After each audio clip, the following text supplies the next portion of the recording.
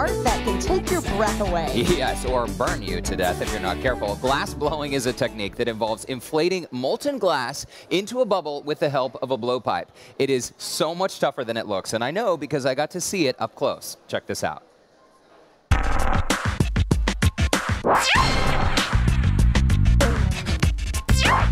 If you want to learn how to blow some glass, Three-Dimensional Visions in unincorporated Tomball is the place to go. This is Sally. Hi, Sally. Hey, how are you doing? I am well. Sally and her husband own this place, and their son, Patrick. Hi, Patrick. How's it going? I am great. How are you? Good.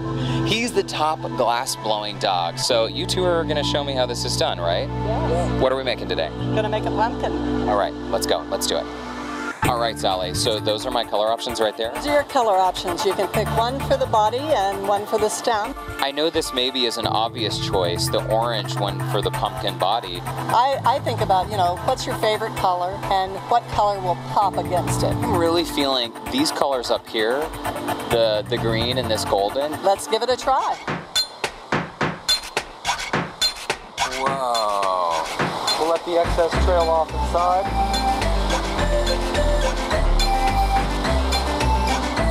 And then one puff and a cap will trap air inside, letting it heat up and expand, and that will blow our bubble. Whoa.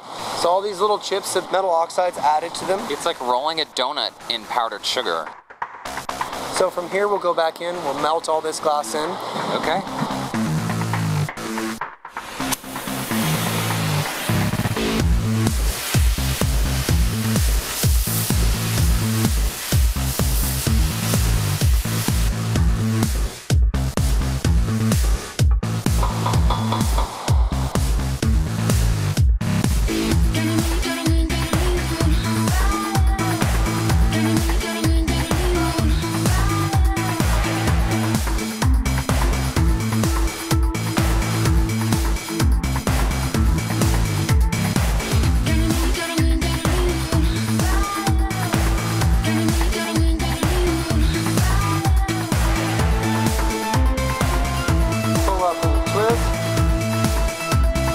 That's amazing.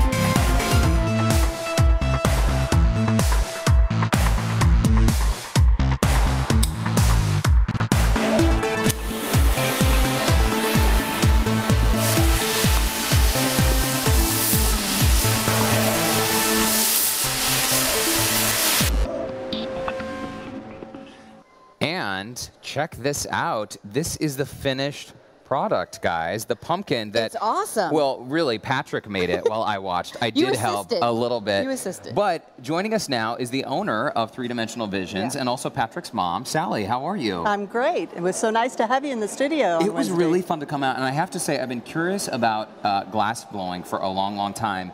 It is so much more difficult and involved than I ever could have imagined. It's a very process-oriented art, which is why it appeals to me as a scientist. Because you like to pull your hair out. Yes. You like the process. See, can't you tell? I have to say, I absolutely love the necklace that you're wearing. That's a really cool glass piece. Thank you. That's from the blown glass from cane, from a remnant from that, and then I fused it into the piece that I'm wearing. Well, and if you check out Sally's studio and workspace, there are all kinds of interesting things like her necklace, and also you can see some of the items she's brought today. But you also hold classes at Three-Dimensional Visions. Yes, we do. So someone like me could come in off the street and do an experience just like you did. And have an experience just like this. So how does that work? I mean, how long would I have to go through a class to really be able to make something like this on my own?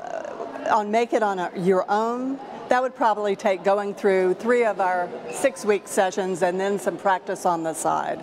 Okay. Well, if people want to sign up for a class, they can visit threedimensionalvisions.com. That's correct. Okay, fantastic. Well, Sally, thank you so much. Yeah, Thank you. Beautiful stuff. Now,